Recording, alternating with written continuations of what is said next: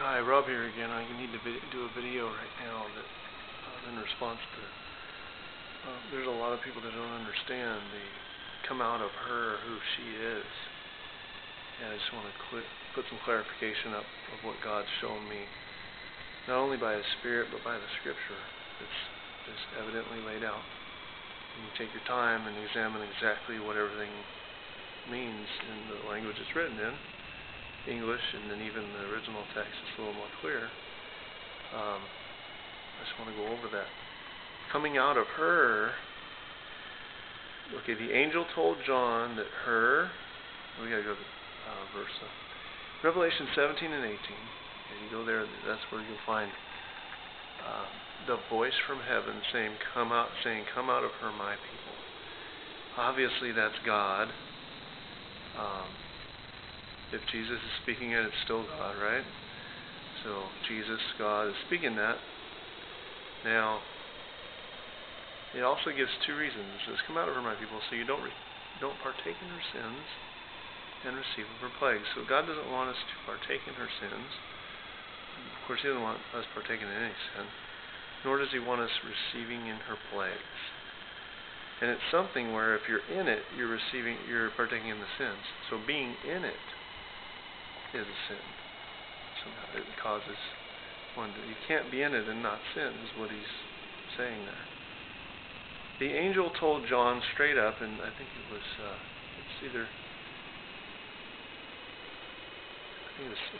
chapter 17 or 18. It's all the same vision of the whore who rides the beast, and it's destroyed by the beast. So if you go. The angel told John that woman that you saw, the whore, her, the great city Babylon, he said, that is the great city that made the merchants of the earth rich. The angel also said that it's the great city that rules over the kings of the earth. Okay, and so there's a lot more than one city that rules over the kings. I mean, all the great cities rule over the kings of the earth, make merchants of the earth rich, right? So what do all the cities have in common and make merchants rich? Is corporations make merchants rich. And you got to figure too, these great cities they have proclaimed them, man has proclaimed them to be themselves corporations. And what has the church become in the last, I shouldn't say the church, but individual churches throughout the land and the world now become in the last 100 years or so? I think it's like around 1913. I think one person said about the 1800s, late 1800s, started doing a corporation.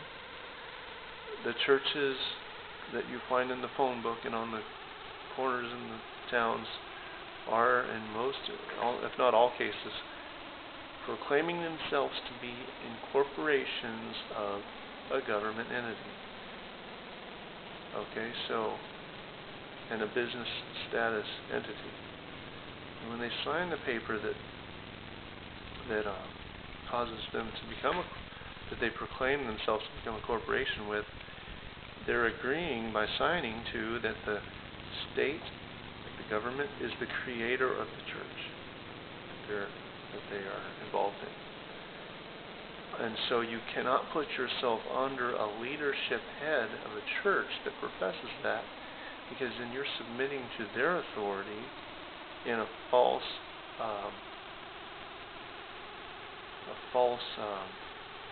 witness of what Christ people should be, right? So in that way, you sin when you're in it. And what's more important, to fellowship with a body of believers that's under that, or to obey God, especially when it's written straight up, come out of her, my people? And He doesn't want us to receive the plagues. He doesn't want us to be punished for it, because we will be punished for it. He said it. And otherwise, why would He say, come out of her, my people? And there aren't since Jesus spoke and His words were recorded in the Bible, there's not very many other direct orders from God in the Bible. I think the only one is that one. come out of for my people. So we really need to take that to heart.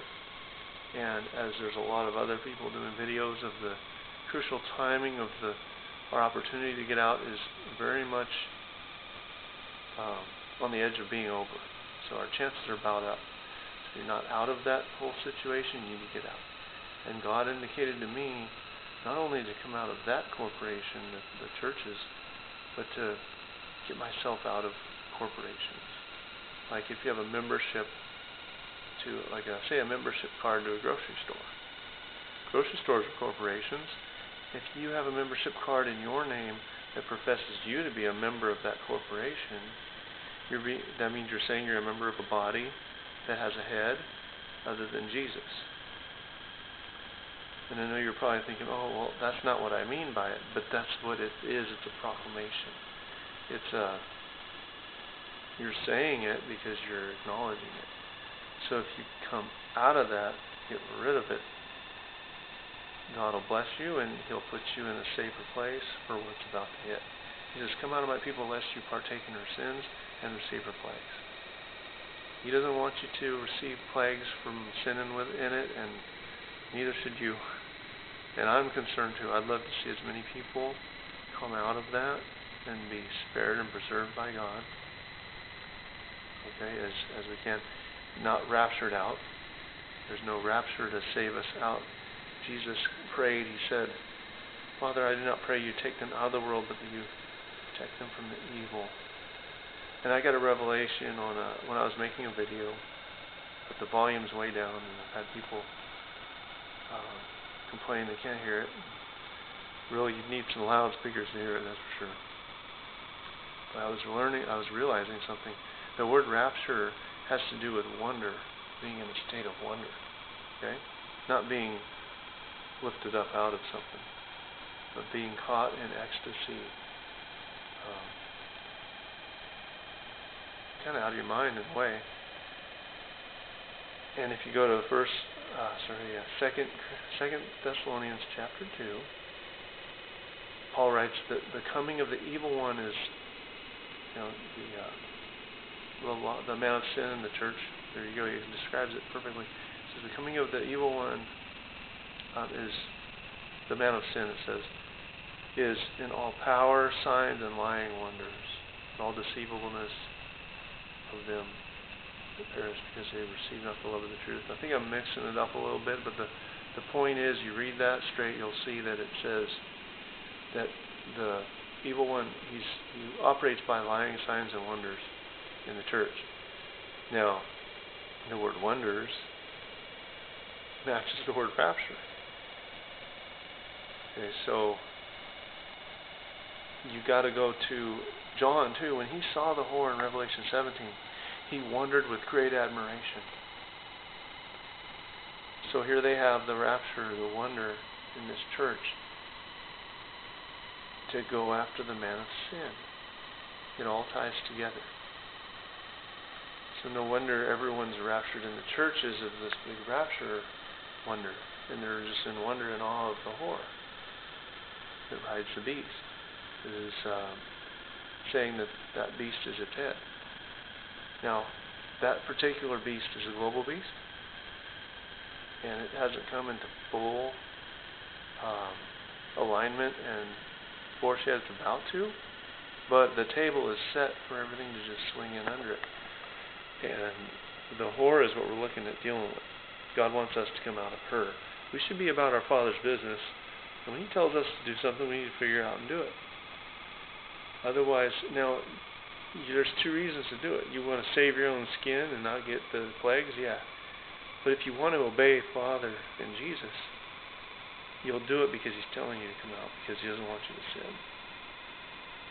Even if you're going to get punished anyway if you come out, you should want to come out because you want to obey Him. If you love Him, keep His commandments, right? So if you have His Spirit and you want to obey Him, go with this.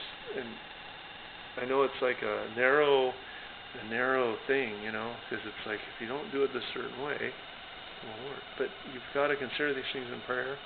And what do you have to lose by doing it? You know what I mean? But really, go figure. It doesn't take much I wasn't very smart in school, but His Spirit led me to it.